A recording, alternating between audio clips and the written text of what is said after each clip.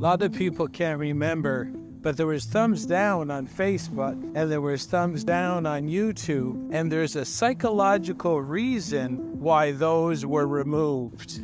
For a child to morph from childhood and into adulthood, they have to experience pain, challenge, and failure. In psychology, it's called maturation or individuation. Now, if the child does not experience those things, the chronological age will continue on the calendar, but their maturation level will still be that of a child. The entire system knows a big secret, is that you can't rule healthy, independent adults. So this entire agenda is to infantilize the entire population for ease of rule purposes by the ruling 1%.